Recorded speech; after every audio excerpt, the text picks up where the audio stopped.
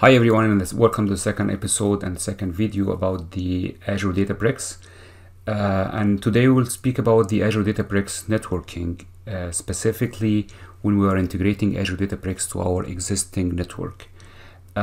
First, I'm gonna go through the whiteboard, and I'm having here this from the documentation, this diagram to go through it. But I want to discuss first what are we trying to integrate? The integration part happens when you are creating a workspace. And a workspace, as you know, is just a place for authoring and collaboration between the team. For any code in this workspace to run, this workspace need to be attached to a cluster. You create a cluster, and you run the cluster, and then you run your code inside this cluster. This cluster is a cluster of virtual machines, and these virtual machines will be inside the VNet. That's what we are integrating here. So typically, before this feature released, when you are creating a workspace, what happened is the workspace creation create a managed resource group. And the managed resource group will have three resources. One is a storage account to act as your DBFS, and second is a VNet, and a third is a network security group, or NSG. Now with the VNet integration, these two are not created, and the workspace will be connected to a VNet that you are having pre-existing in your environment. Now, this is critical because we need to understand the web interface itself for the Databricks and the cluster management. Basically, all the control plane that does not exist in your VNet. Your VNet, once you create the workspace, will not have anything. Once you log into your workspace and you create your first cluster will exist. The network card for this cluster will be attached to your VNet. But for Databricks web interface, that will not be inside your own workspace. As you know, if you recall, if you logged in before to the web interface for Databricks, you will find that it's the first part, the subdomain is the Azure location, the Azure region. Let's say it's Canada Central. And the domain name is azuredatabricks.net. So it's always azuredatabricks.net. This is the web interface, and all the control plane is installed inside a Microsoft managed subscription inside the VNet controlled by Microsoft. Only the data plane or your own cluster will be the one deployed inside your VNet. Now for the requirements for this one, the documentation lists some requirements, but I'm gonna go through the important ones. That's the second part, the requirements. So you need to have two subnets. And if you have these two subnets allocated to a workspace, you cannot have another workspace for it. So if you require to have two different workspaces, you need to have 4 different subnets. Does this mean that the workspace will have exclusive access and you cannot have any other machines inside this subnet? No. This subnet can have any other resources other than Databricks workspaces. So it's 2 subnets per workspace. However, these subnets can have other machines attached to these subnets. Now, how it's done? It's done once you do this part of the installation, that the workspace will have access to your subnets. Basically, you are doing delegation from you to the workspace. So this workspace or Azure Databricks workspace resource provider will manage these subnets on your behalf. If you have already NSG attached to these subnets, the resource provider will add new rules inside these NSG. If you don't have one and you are using the portal or in your ARM template, you are creating a subnet that will be created automatically. So the portal experience will take care of this, will create a subnet, and then will add the rules. If you have your own subnet already attached, then these will be the rules will be added automatically for you. And for the workspace to maintain this situation and nothing will happen that will risk the workspace configurations, the workspace will create on these subnet policy, a virtual network intent policy, and this intent policy will make sure that no one can be or be able to create the rules created on the NSG. That's the how it's done. For routing and peering and anything else, that's allowed. So your VNet here, that's your VNet. This VNet can be peered to another VNet. You can have user-defined routing. However, user-defined routing, because the two subnets, one of them will have the public IPs, the other one will have private IPs only. The public IPs will be exposed outside your VNet, and the communication will be from the control plane to your cluster through these public IPs. So if you do routing, you need to make sure that you do exceptions for the control plane. So when the traffic comes here directly to the public IP, and you have routing, that means you have a firewall here, for example. That means all the traffic going back will go back first to the firewall, and the firewall will return it. This is asymmetric routing, and that will not make your cluster healthy. You can do it, however, you will find that your cluster is always failing when you are provisioning a new cluster. That's a very brief overview quickly on the whiteboard, and we will have the demo now for the details of these. In this first demo, we'll see how to use the portal to create a new Databricks workspace and attach this Databricks workspace or make it associated with the VNet. First, let's see the VNet and explore the VNet that we have created. I created a very small VNet. This is the smallest size that you can have for Databricks, and in this one it's /24. This is the whole VNet, and it has two subnets. One of them is called private, and it's /25. That means it has only 123 available IPs. The second one is called public. So let's see the experience. By the way, when we see here, you'll see there is no delegation, there is no security groups attached to them. If you go to details, no NSG, no routing tables, and no delegation. This is the initial state. Now let's go to the creation. I'm gonna go to my resource group, and I'll create Azure Databricks.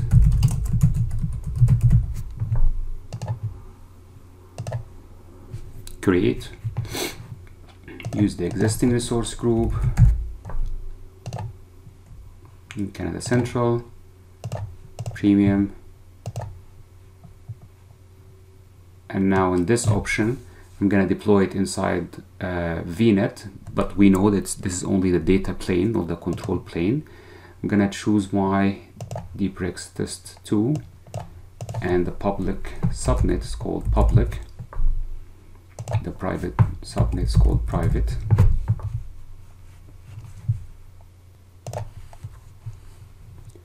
The IP ranges here for the public one, this is 128,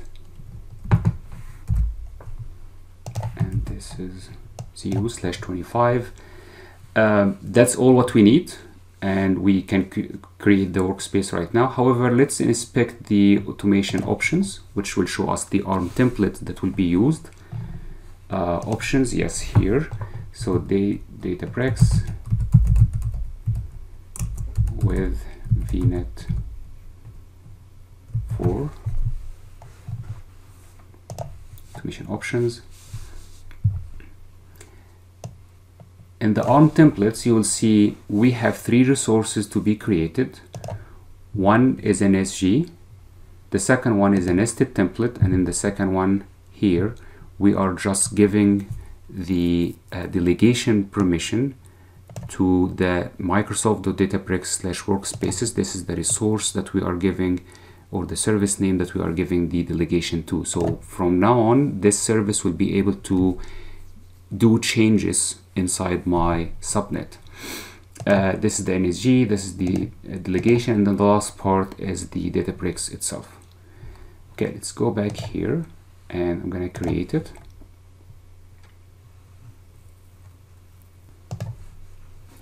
Deployment succeeded now, and let's go to the resource. You see here the Databricks, and this is the workspace. I'll see the managed resource group. This is the managed resource group, and the name is auto created from my workspace name. And I see here as well the virtual network. So let's go and see the virtual network again.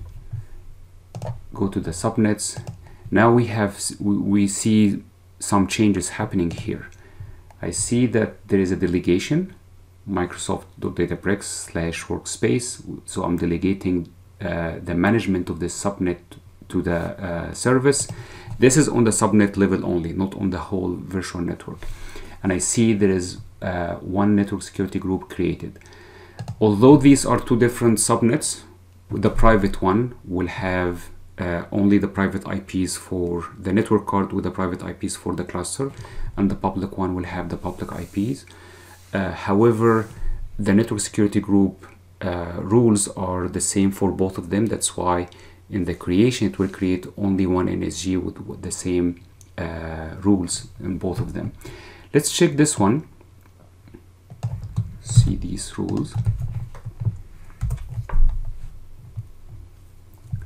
So here's the network security group, and these are the rules that are created by the Databricks. All of them will be starting by Microsoft.Databricks-workspace, and then something to describe the rule. So let's see here. First, for the inbound security rules, we'll see the first one is actually a duplication of the one that is built in the system rule that allows all the communication between all the network cards inside the same VNet. So it's from any protocol, any port, the source virtual network to the virtual network that's allowed. This is not new. This is already built in any virtual network. However, the new ones will be these two. So these are the traffic coming from the control plane to the Databricks clusters to control them. And if you try to delete this one, for example, you'll see it's failed. And the failure here because of the network intent policy that was created to make sure that no one can tamper with these rules to the point that Databricks clusters will not be function. If you want to see this intent policy, when you go to the resource group here, I'm gonna group by the type, and I will show the hidden types. It's by default hidden, and I will go down here, and one of these should be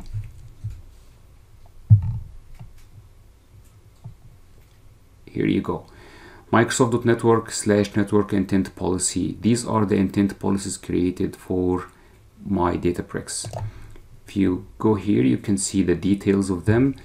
Intent policies are not documented publicly, are not used, like no customer can use the intent policy for themselves. It's used by some services to make sure that the network configurations not to be changed. And like from my experience, I know this is used in Databricks, and this is used in the Azure SQL managed instance as well. And it's used by the service itself to make sure that no one can change them. So there is no changes here. When you delete the workspace, this intent policy will be deleted. Then you can delete the NSG, for example, or remove any rules from this NSG if you would like. That's the first demo. In the second demo, I'm going to show you when we are creating a cluster, where to see this cluster. So I'm going to go back to my Databricks workspace, and here the managed resource group. You'll see in the managed resource group, in this case, we have only a storage account. If you refer back to the previous video where we are seeing creating Databricks workspace without the VNet integration, we used to see two more resources here, which is the VNet and the NSG. Because we are using our own VNets, then the creation process did not create these two resources. However, we don't see any other resources. We don't see any like clusters. We will see the cluster once we get back to our Databricks and log into the Databricks itself. This is the Databricks interface.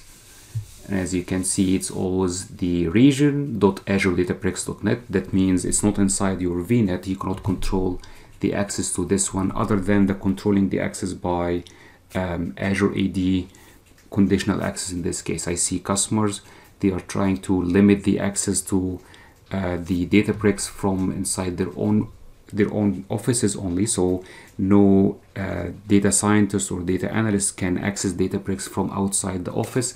In this case, this can be done by using Azure AD conditional access. We can discuss this in a later video, but for now we see the Databricks interface, the clusters. I'll see the clusters here. I'm going to create a quick cluster just to demonstrate this, and we'll see what is created, the network of these clusters, and which IPs are connected to, or which network cards are connected to which subnet. Refreshing here. Here you go. So create a cluster, give it a name, test01. I'm gonna accept everything. Minimum workers are 2, and I have a driver as well, so that means we'll have 3 machines initially created, 1 as a driver and 2 machines as workers. I'm gonna create this cluster. I paused the video for like roughly, I think, 3-4 minutes until the cluster is created. Now I'm sure that everything is created and ready for me. I will get back to the Azure portal. This is the Databricks blade, and I will go to the managed resource group. In the managed resource group, now we see more resources. Let's group them by type and let's look at them carefully here. So the first part will be desks. So we have these desks attached to the machines. We have network interface. I'll come to them in a moment. Public IPs, I have 3 public IPs. So it seems there is a public IP per machine. So every single machine has its own public IP. Storage account, this is the storage account that was created from before, and we have 3 machines as we expected. 2 workers and 1 driver. All the machines names are, like, as you can see, it's a randomly generated digits and characters, and Databricks has the metadata for these, so Databricks can communicate with them. For the network interfaces, you will see like this is the name of the machine, and then private NIC, and then public NIC. You'll see all the private NICs are attached to the private subnets. So if I go to my virtual network here, I will see these are all the IPs attached to this virtual network, all the devices. All of them are network interfaces because these are like typical virtual machines. And you will see we have 3 attached to the private subnet and 3 attached to the private subnet. The 3 for the private subnets are mainly used for the interconnectivity traffic between the cluster itself, and the public interfaces will have a private IP and also a public IP. So when you go to one of these, this is a network interface, and I will go to the IP configurations. I will see here there is a private IP and there is also a public IP, and this public IP will be used for the communication between the control plane and the data plane or your cluster. Now this is important because if you are doing routing, user-defined routing, for any traffic going outside your VNet to go through a firewall, the traffic will come through this public IP, and then when it goes back out, it will go back out through the firewall. That means asymmetric routing, and this will make the cluster fail. So if you are doing routing, which we will see in the coming demo, we need to make sure that we are doing exception for the traffic coming from or to the control plane. In this demo, I'm going to show how to use ARM templates to deploy an Azure Databricks workspace with VNet integration, and we'll see that this network already, or this subnet already has network adapters attached to it, and we'll see the changes that will happen by deploying this. First, let's examine our template. The template does not have anything other than one resource, which is the workspace itself. When I go to this resource, I can see here the type of the resource is a workspace, and I see in the parameters I'm passing the virtual network ID, the subnet name, and for the public subnet and the private subnet for both. That's it. Like, I'm not deploying any NSG, I'm not deploying anything else. The delegation is not happening as well here, so I have to prepare my network before I start the deployment. I'm gonna go here and show you the parameter file. In the parameters, the workspace will be called workspace with VNet 2. The managed resource group is Databricks with VNet 2, and these are the two names for the subnets. Now let's see our VNet. So this is the VNet, and we are deploying to two subnets. The front end, or the public, will be called Databricks 2 front, and the private will be called Databricks 2 back. As a preparation, I already clicked on the properties of these subnets, and I created the delegation to the Azure Databricks workspace. This is mandatory. I have to do this before. Here the same thing on the other one. And for the NSG, this is as well needed because my template does not have NSG. So if my template does not have NSG and I try to run it without having NSG already attached to my subnet, my template deployment will fail. So I prepared these, and for the NSG here, let me show you this one. It's empty. I didn't add anything.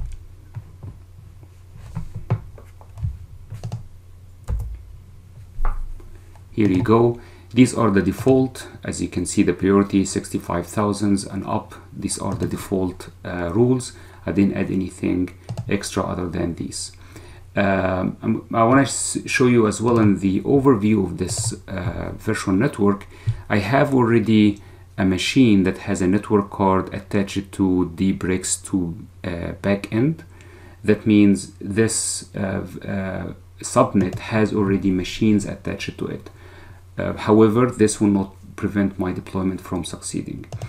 Get back to my ARM template. I'm gonna go here, and I prepared already the deployment PowerShell, and I'm executing right now.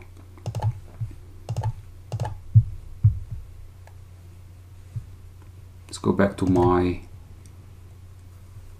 portal, and I will see in the deployment. I should see a new deployment.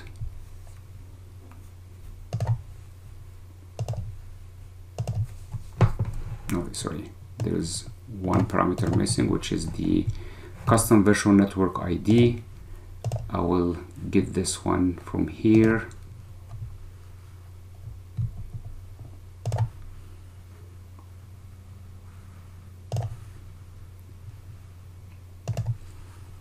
This is my resource ID.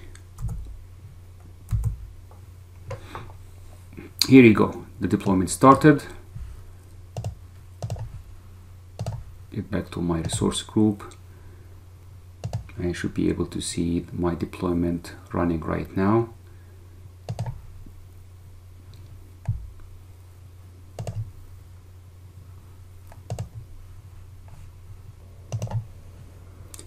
And the deployment succeeded. See here, this is my workspace created. And let's go back to my virtual network.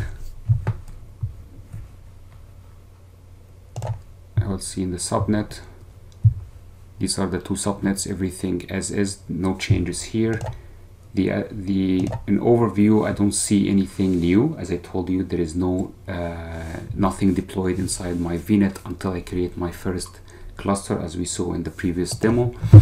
And the one that I'm gonna see here, I wanna show you, is the changes that happened in the security group. So I'm gonna take this one, for example.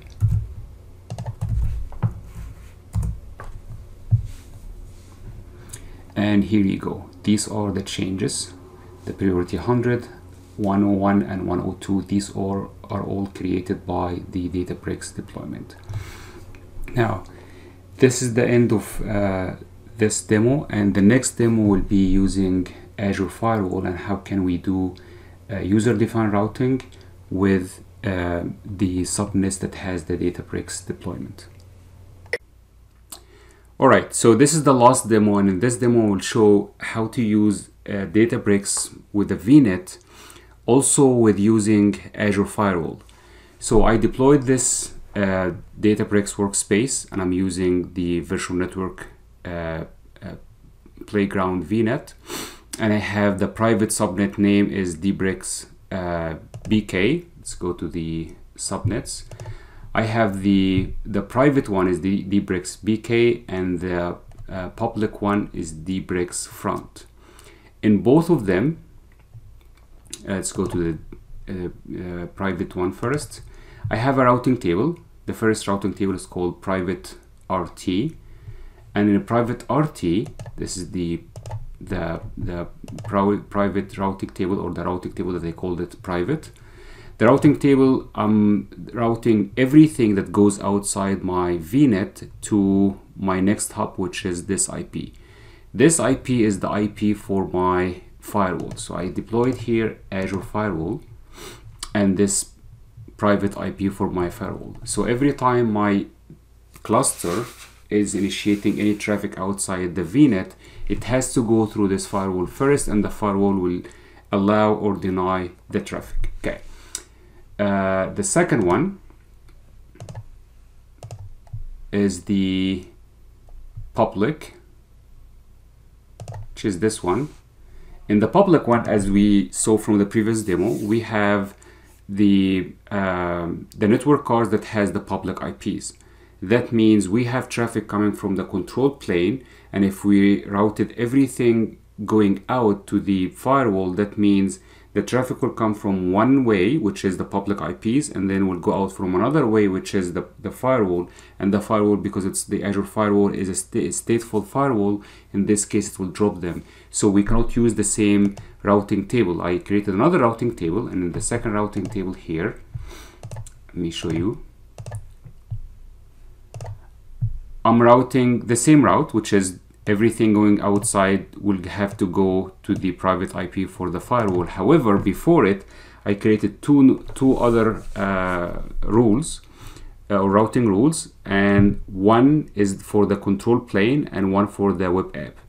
Where did I get these IPs? That's already documented in the Azure Databricks documentation. You'll see the article user-defined routing settings, and I have this in my article as well, a link to it. And in this one, we have the control plane, netting IP, and the web app. And in these two, we have IPs defined for each region that we have Databricks available in. In my case, I'm using Canada Central, so these are the IPs that I'm using, and that's what I'm using here in the routing table. So anything coming to or going from my cluster or my virtual network or my subnet specifically to these IPs, it will go to the internet, meaning it will not be routed to the firewall, but it will go directly to the destination, which is these two destinations. This is very important, otherwise your cluster will fail if you created it. Okay, so that's the first part. Everything from this public subnet will be routed to the firewall except these two IPs. Now the second part, let's go to the firewall itself. This is my firewall and these are my rules. Netting, I'm not gonna use netting because Databricks clusters does not work with the firewall netting. This is destination netting in the Azure Firewall, so I'm not gonna use this one. However, I will use network rules and I will use application rules.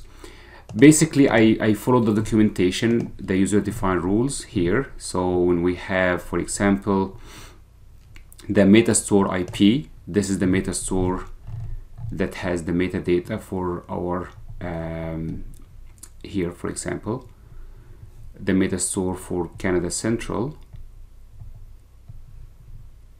it's stored in this one. It's a MySQL database, and this is the link for this one.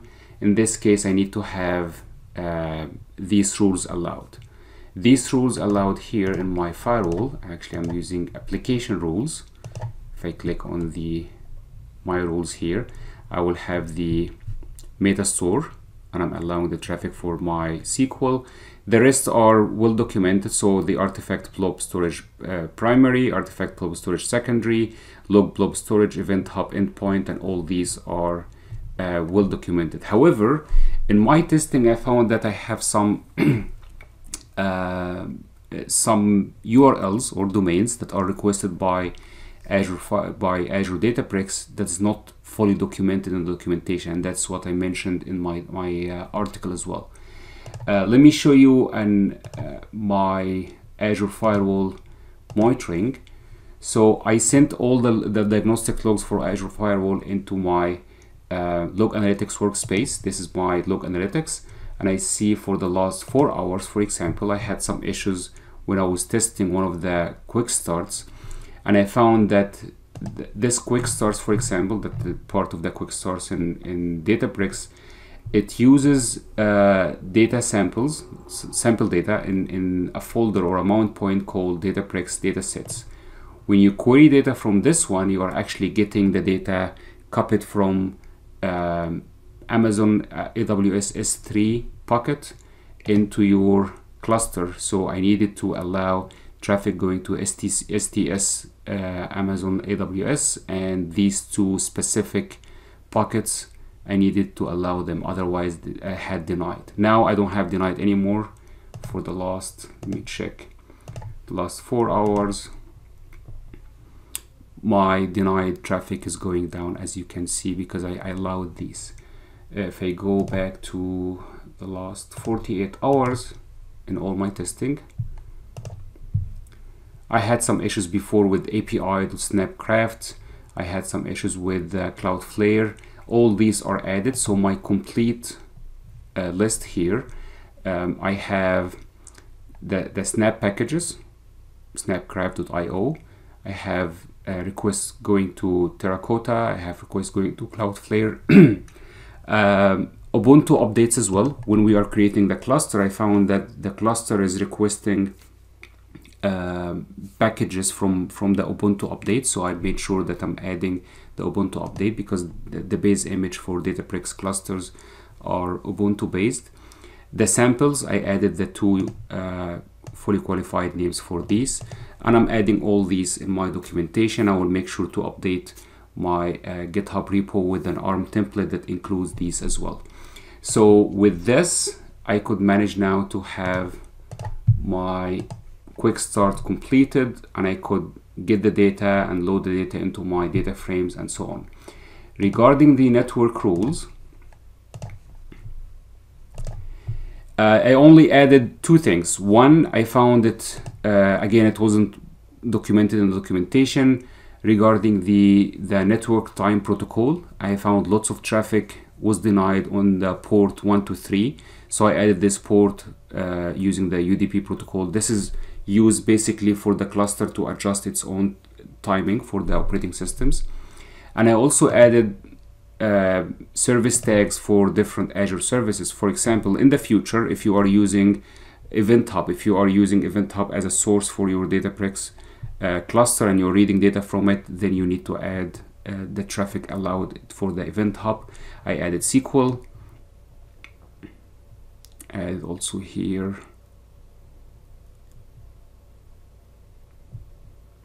some specific, like region specific services. The Event Hub inside Canada Central, the Event Hub inside Canada East. You can be specific for the service tags regarding the Azure Firewall. Azure Firewall understands the service tags. If you are using a different firewall, then you have to define the public IPs for different Azure services yourself. Here I'm using the same thing for SQL. So any SQL instance inside the Canada Central region or Canada East region, I'm allowing the traffic to go to them. Since the traffic will be mainly originated from the cluster to the SQL, then in this case I just need to be in the network rules, and there is no need for inbound traffic coming from the SQL server to Databricks. If you have a case where you are using the originator of your traffic is SQL server and you are somehow pulling data from your Databricks, then in this case the traffic has to go through the public IPs, and the returner traffic shouldn't go to the firewall. So in this case, you need to add the public IPs for the Azure SQL service for in the exception for your routing table. With that, I'm concluding with my video here. I will follow up with this for this with the article I'm gonna write, and I will add the article link in the video description to list everything, and I will make sure to add all the routing exceptions and the tests that I found, also with the services and the firewall rules into these. Thank you.